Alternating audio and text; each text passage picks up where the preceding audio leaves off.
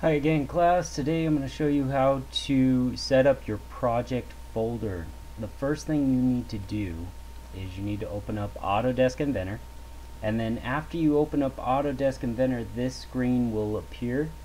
Then you go to Projects, click on Projects, and you'll notice that the default is actually selected. And what the project is it's a way of organizing your folders and files so that you can find them easily and so you can work quickly.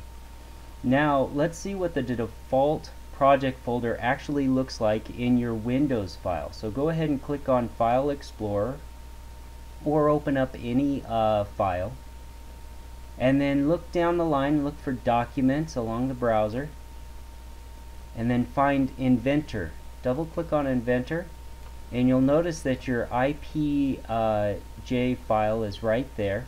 The IPJ file actually helps to navigate to different parts when you create your assembly.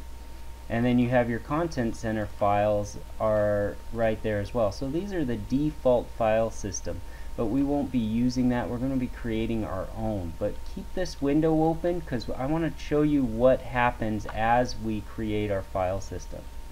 So the first thing you need to do is click on New, and then we're going to use a new single user project. Autodesk Inventor allows multiple users to work on the same project, but we're not going to do that today. We're just building the Clawbot in order to introduce you to this system. So name your project. I'm going to name the project Clawbot because that is what we are building. So this is our Clawbot project. I'm going to click on Finish. The project path you entered doesn't exist. Should you create it? Yes, we're going to create that project file path so that we can see it in our folder here. I'm going to click on OK. Now when I open up my file there, you can see the Clawbot project file is placed in the Inventor file, which is in Documents. So if I double click on Clawbot, now you have that IPJ file, and then you have the older versions that are created, so it actually stores the older versions for you.